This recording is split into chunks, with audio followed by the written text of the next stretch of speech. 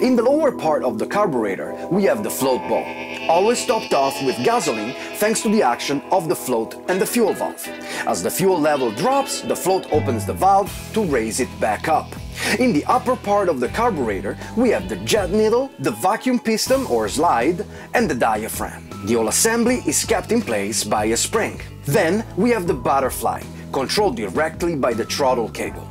And finally, we have the pilot jet and the main jet, both feeding the two fuel circuits inside the carburetor. Last but not least, the fuel mixture adjustment screw. Now, how does it work? In idle condition, the fuel is sucked out of the fuel bowl through the pilot jet and is mixed in with the air before going into the cylinder. The whole process is powered by the low-pressure vacuum that the piston creates inside the cylinder. When we twist the throttle, we directly affect the butterfly valve that opens up. Now the low pressure is also starting to affect the top vacuum chamber. The diaphragm is suctioned up and with it, the slide and the jet needle are raised. As the jet needle is raised, its tapered shape allows for more and more fuel to be suctioned through the main jet.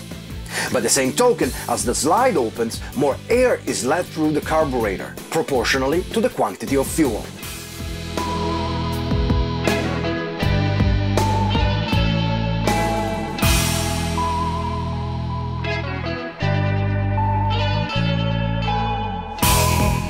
Since we're at it, let's see what happens when we pull the choke knob.